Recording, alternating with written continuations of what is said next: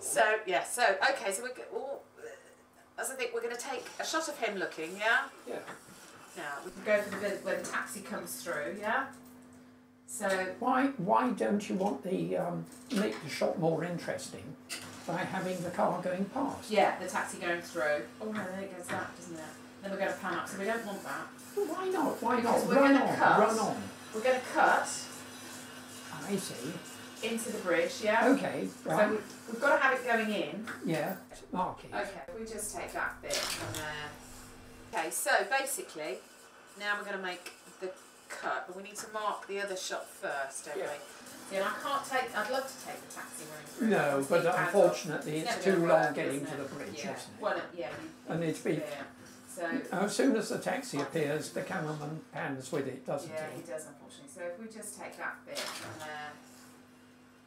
All this is cutting out. No, I was going to leave that in, just a little bit of the taxi.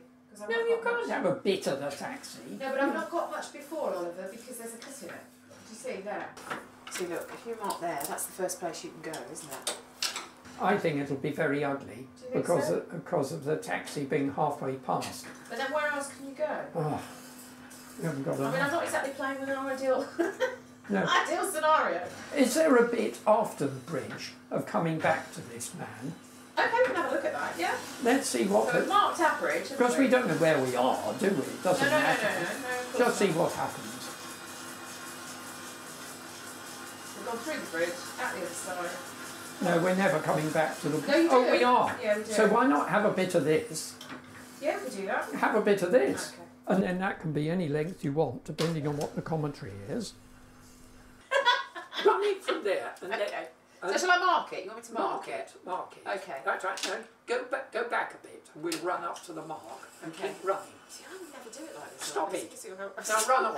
Run on at normal speed. There's the mark. You see, there's already a cut there. We'll never know that it's actually... It's a bit bouncy there. So actually I'll take that shot out, Oliver.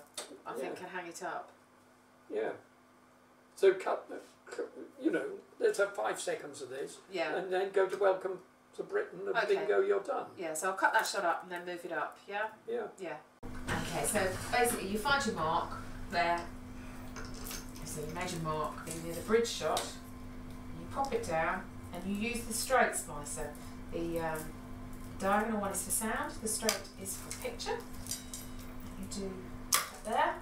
You hang on to that, Oliver. I do like a lady who uses bold strokes. Do! Thank you, Oliver. One has to be definite. Just a second. Better be professional. And we're going to put the cut in. We need to clean up our marks. Normally you'd have made it further in other ones and not have to clean up your marks. Then you put your sellotape over. Make sure it's across your lines. Used to be really quick at this. Make sure you've got no air bubbles.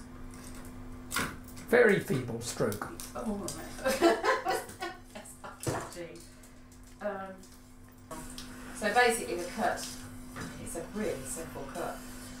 So you've got him looking, you've got your man looking, so that's where, obviously the shot prior to that is rubbish, you wouldn't have that, you'd have another shot at the front, you'd probably have a wide shot of the car or something like that. So you go into the car, he's looking to see, and that's his POV.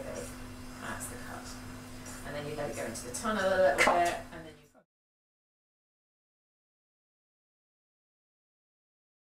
I would sit behind Oliver. I had a high stool. We always had high stools, didn't we? Oh yes, that's right. And so I'd sit behind him on a high stool, and Oliver would be cutting away, and he'd hold out a trim like that, and as an assistant you had exactly 10 seconds to take that trim. 10 seconds. If you didn't take that trim in 10 seconds, you dropped it on the floor. 7 seconds. Which, if you were working on Ectochrome, you used to drop it. Yes, you did. You did, Oliver. So if you dropped it on the floor, if it was Ectochrome, that was it. That was it. You could never use it again because that was actual film that was going to be transmitted.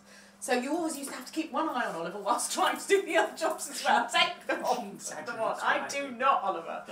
Sort of. You were in the zone. Ectochrome was something we used for farms. Should we explain Ectochrome? Well, Ectochrome